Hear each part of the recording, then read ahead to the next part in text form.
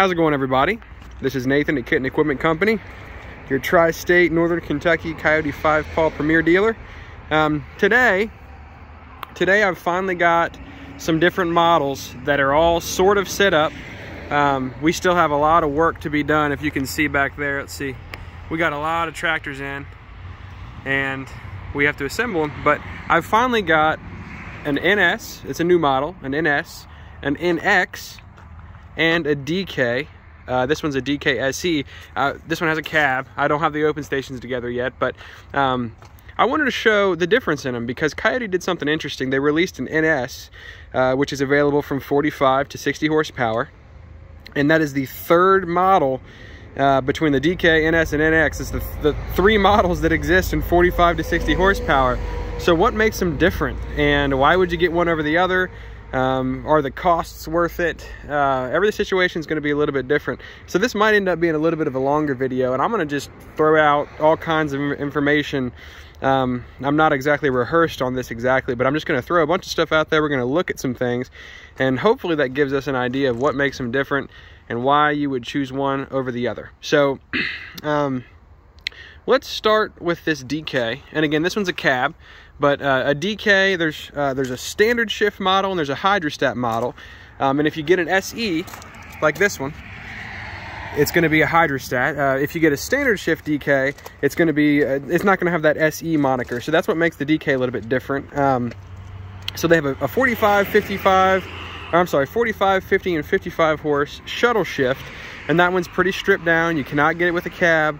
It's going to be on the same frame as this with the same loader, but it's open station only, shuttle shift, real basic. Or you can get an SE like this one, and you can get that in a 40, 45, 50, or 60 horse. It's like 57. And that one is a hydrostat. You cannot get it in the shuttle shift. It's just a hydrostat, and it's got a cab on it, or an open station. So you can't put a cab on a regular DK. You can put a cab on a hydrostat DK. Hopefully that makes some sort of sense. So a DK is in that 40 horse range, or 40 to 60 horse range. It is the first one they make, and it is therefore the lightest, but not by much. If you look on the tires on these are actually all three in a 45 horse going to be on the exact same tires, whether you're industrial, actually I have all three, look, industrial, ag, or the new R14. They're all going to have the same one. So they're on the same size tire. They're virtually the same length, although the NX and NS are going to be a hair longer. They're going to be basically the same width. And I think the weight difference, let's assume that tires are filled, they have a loader on them. The weight difference between an open station NX hydrostat and an open station DK hydrostat is less than 1,000 pounds. It's not that much different. So they are really close. So what it really comes down to are some technical things underneath that make these models different, and some standard features. Maybe the physical size of the cab, but we'll go over that. So a DK, like I said, 40 horse up to 60 horse. It is a hydrostat in an SE, and this hydrostat is mechanical. I've done another video that kind of describes the NS, and the fact that the hydrostat on the NS is also mechanical, but this hydrostat is mechanical. And we'll go over on the NX what makes those different. On the cab model, and this is kind of why I don't prefer to have a cab here. I wanted to show you an open station. On the cab model, the loader is tractor side as opposed to being loader side, but if you get an open station version of this DK, the loader is mounted up here, or I'm sorry, the loader control is mounted up here, where the valve body is and all that. They do that because on the standard shift DK, there's a shifter over here, so they can't put the loader stick where the shifter is. There you go. So they have the same loader on those. So it is a tractor side, or I'm sorry, loader side, loader control. It's pretty simple and broken down. You don't have, let's see on the back, you don't have your 3-point hitch that's extendable. You don't have your pin type check chains. You do have one standard set of rear remotes. That's only on the SE. On a regular DK, a shuttle shift, that is not standard equipment. So this one has rear remotes, but it's a very basic rear end. It's the internal MLS valve style. So it doesn't have draft control. So I usually will call this DK series kind of the entry. It's still extremely heavy and extremely heavy duty. If you get a a basic, let's call a DK 4510 shuttle shift with the tires filled and the loader. It's going to weigh 5,500 pounds. It lifts almost 2,500 pounds to full height at pivot pin. It's got a 72-inch bucket. You've got your skid steer quick attach. So bang for the buck. If you need a heavy, capable tractor, bang for the buck is in the DK. And then I'll usually tell people, if you want to start adding options and features, you can still accessorize it. It's got all kinds of things available. You just do that a la carte. You buy them as you need them and stick them on yourself. So DK. An NS, and actually, you know what? We're going to skip the NS. We're going to do that last because that is actually interesting.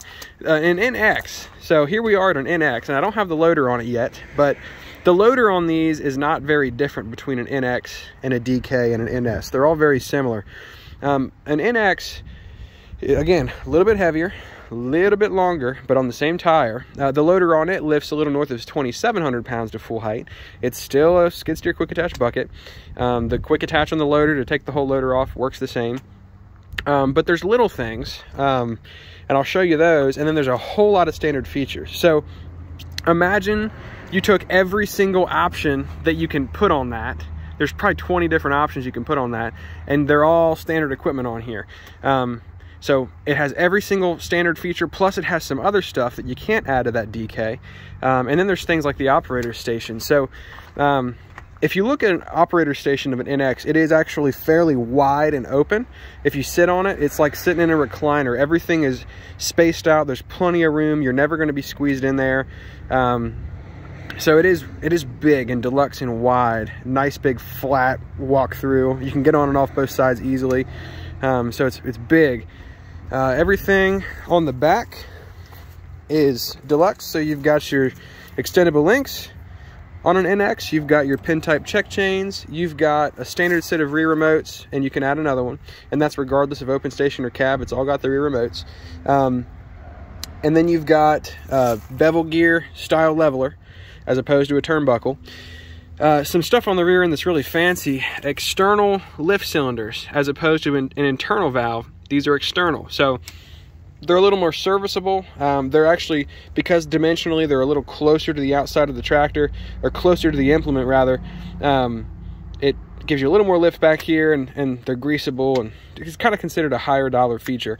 So external lift cylinders. You've got draft control, pressure sensing draft control, and I'll show you the lever for that up there. But that's something that you'll see on used on ground engaging implements. So you don't do that a lot these days. Not very many people plow like they used to, but in the event that you need something that's going under the ground, like a plow or a tiller, and you want it to keep a certain level, draft control is your friend. It doesn't allow that thing to float up and down. It allows it to keep a level under grade. So draft control standard.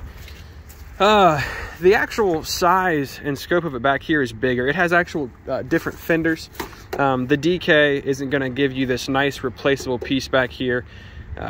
It's a solid fender, if I remember correctly. So a little bit different back here, but again, on the same tire. The loader control on an NX is tractor side, regardless of if it's a cab or open station.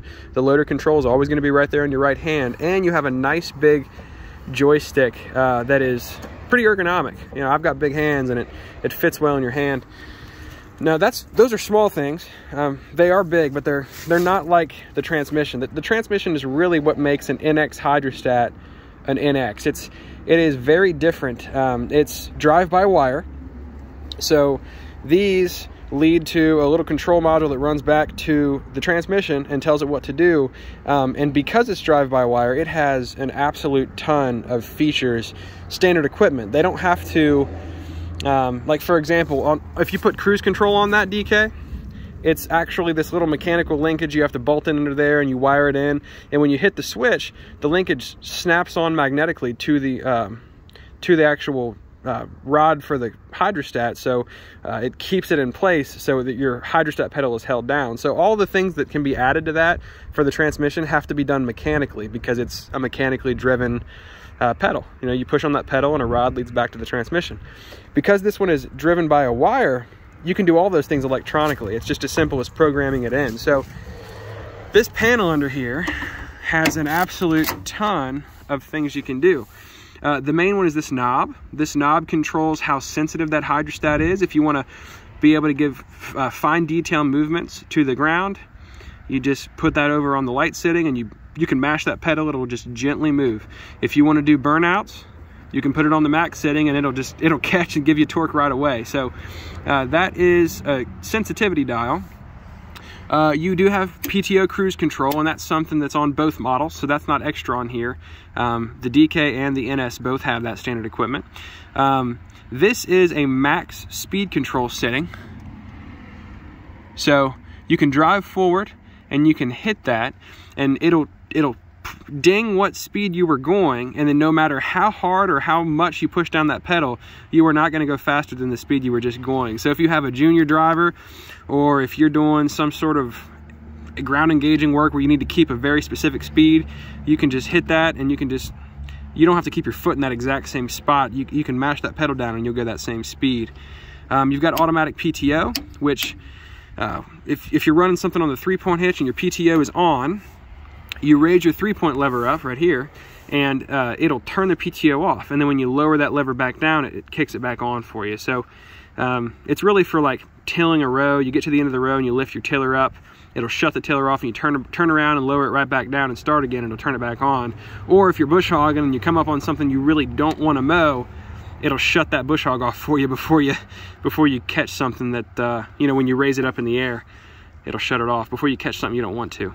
So auto PTO, that is also on the NS, and we'll go over that, but it's not on the DK.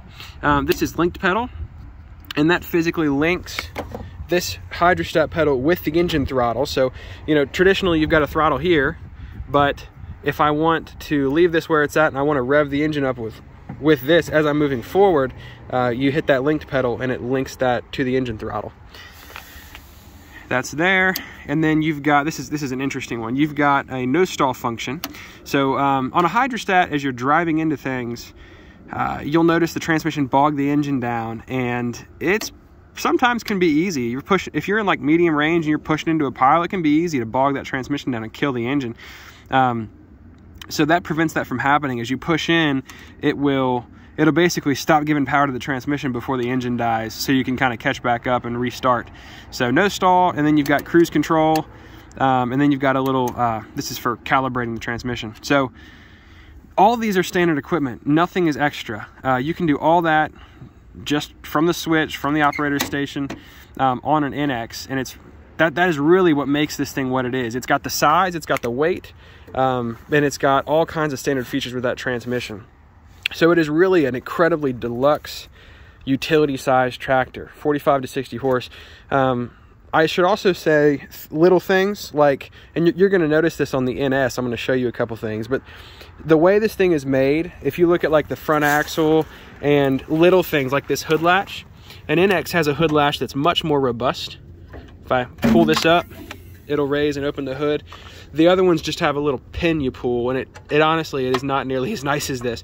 So there's just little mechanical things that they've done to really make this a more robust and high quality model to compete with the best of them. John Deere R Series, whatever else you've got out there, this thing will compete with them. So that is what makes an NX an NX. And I should also say the cab model of this is bigger than the DK. The DK cab is actually the same as like a smaller CK cab, and it's big. You can get on and off from both sides. It's got big suicide doors, but it's not as big as an NX. An NX is wider and it's a little bit longer. You've got a separate window in the back that can open.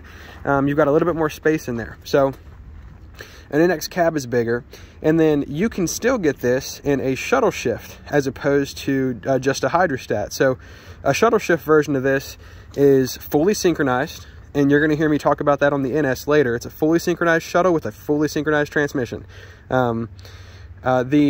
I believe it's a 24 by 24, so you've got your regular high, medium, low, and then you've got a creeper range. So the NX shuttle shift comes standard with a creeper range, which is interesting. So that is something that is unique to this, is it has a creeper range, and then the cab is bigger. So behind me I've got an NS, and this is the one that's weird because it's new. It just came out. We just got them. And why would you add a third tractor to the lineup? We asked them this, And what they've told us is it could be that not really soon, but in the future, far off, they might start doing extra things with that NX to further separate it from the current NS model, and kind of, cause I think this is going to take the place of that. Honestly, I think the NS is going to take the place of the NX in the lineup, and then they're going to do something else with the NX. They've got other plans, but it's really similar. You're going to find some things on this that are similar to the DK. You're going to find some things that are similar to the NX. It's like they took the two and they mashed them together. It has the same engine. They all three have the same engine at 45 horse. But things like this hood latch, that's got the same hood latch as the NX. The front axle is real similar, real heavy. The operator's station is a little bit thinner. You don't have quite as much width, but you've got a lot of the same standard equipment. You've got draft control, you've got the tractor mounted loader valve, you've got the standard rear remote. This one that we're looking at here is a shuttle shift. I will show you a hydrostat, but the shuttle shift on these, it's important. It's like that NX. It is fully synchronized shuttle with a fully synchronized gear range transmission. So I say that because if you get a DK shuttle shift, it is a fully synchronized shuttle, but not with a fully synchronized transmission. So we call it a partially synchronized. So this is really a more deluxe transmission. It's a 12 by 12 so 3 ranges, 4 gears. So it's a 12 by 12 transmission. It doesn't have the creeper range that an NX would have, but it is still fully synchronized. The operator station has some of the standard features, but you'd have to add some others. Like you have your automatic PTO, you have your push button for the PTO, and it has cruise control standard. There's a cruise control, but a linked pedal would be something you'd have to add. So there's a couple things that it has out of the box that that the NX has standard, but that a DK doesn't. So it's a little bit of an upgrade. The foot throttle, split brake, they all have split brakes, but the brake position could change on some of them. And then if you look in the back, we do have our nice 3-point arms, extendable links, pin type check chains. You do have draft control, regular trailer hookup, standard rear remote. You can add another one. That's all normal. So it is really a more of a deluxe standard equipment tractor, really nice made rear end. But the hydrostat version of this, and that's what I really want to highlight. Here's a hydrostat over here. The hydrostat version of this is mechanical linkage. It is not a drive-by-wire hydrostat. So it doesn't have all the standard stuff the NX does. You know, the NX has all those standard features, drive-by-wire, but it does have a little bit more reliability. So if you look into an NX's history, there were a few things that happened, and I'll tell you, they got over them really quickly. KIOTI is one of the few brands that make their own equipment.